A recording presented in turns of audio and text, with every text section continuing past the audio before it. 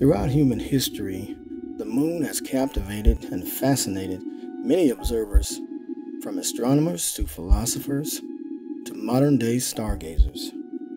And the subject of the existence of water and minerals on the moon has been the topic of interest for many celestial seekers for a very long time. The evidence of resources on the lunar surface was definitively discovered after humans walked on the moon. And today, this awareness makes the moon an ideal destination for colonization. In view of the resources discovered and an accelerated push by the White House, NASA has made plans to orbit the moon in 2024, with a landing schedule for 2025 using the SLS Orion spacecraft in cooperation with SpaceX, Blue Origin, and the Lunar Gateway. As technology advances and the cost of rockets continue to fall, more companies than ever before are poised to gain access to valuable lunar resources. One of the companies making strides is Florida-based Moon Express, the first privately owned company to receive approval from the U.S. government to complete a space mission beyond Earth's orbit, in accordance with the International Space Law and the Outer Space Treaty. The company aims to become the first private entity to land a spacecraft on the moon and return lunar samples to Earth. Then there's ISpace Incorporated, a Tokyo-based company that launched the Hakuto-R Mission 1 on December 11, 2022, but unfortunately the lunar lander lost contact before it reached the surface, while analysis of the data from the vehicle suggests it ran out of propellant during its final approach and was unable to successfully land on the moon's surface. Then there's Blue Origin, which is working with NASA to develop a reusable rocket and a lander called Blue Moon. The company is also still in the running to become the first privately owned company to land a craft on the moon.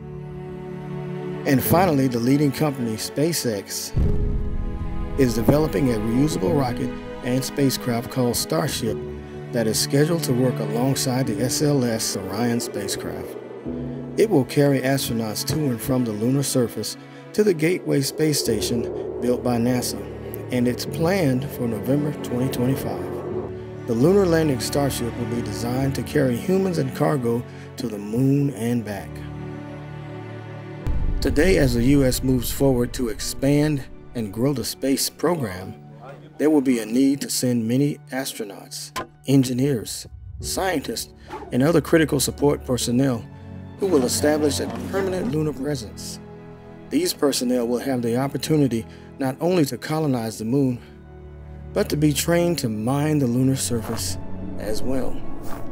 Their collective efforts will continue to support and lend credence to some of history's major discoveries and research related to resources found on the moon, including the Apollo missions from 1969 to 1972, which landed on the moon and collected lunar samples.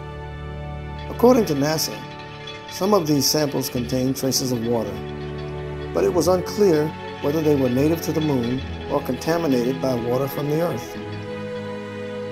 And more recently, in 2008, Indian spacecraft Chandrayaan-1, which detected signatures of water molecules on the lunar surface using an infrared spectrometer. This confirmed the findings of the Apollo lunar missions.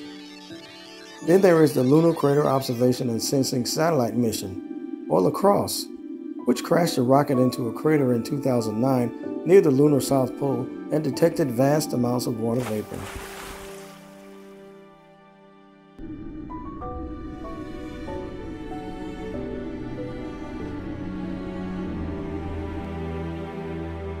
Followed by the NASA Lunar Reconnaissance Orbiter, which mapped the distribution of water ice in the polar regions of the moon and found that it's more abundant and widespread than previously expected.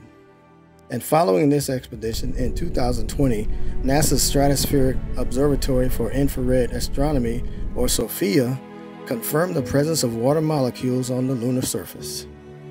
While in 2020, Chinese researchers analyzed lunar samples returned by the Chang'e 5 mission and discovered tiny glass beads in the lunar soil which contained a significant amount of fluid, indicating a hidden source of water on the moon. NASA is working with many of these companies to coordinate the collection of space resources designated to fuel a new era of exploration and discovery that will benefit all of humanity. Additionally, NASA hopes to send astronauts to the South Pole, where water is abundant in the form of ice in permanently shadowed craters. Overall, the moon is replete with oxygen, hydrogen, and other precious resources. The moon's location makes it the perfect stopping and refueling point for the long journey to Mars and the rest of the solar system.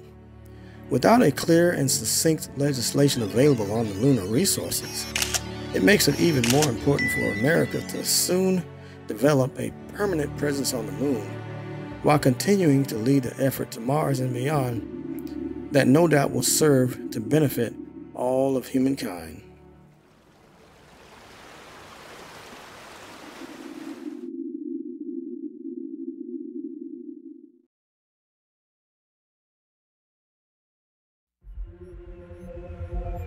Thank you for watching.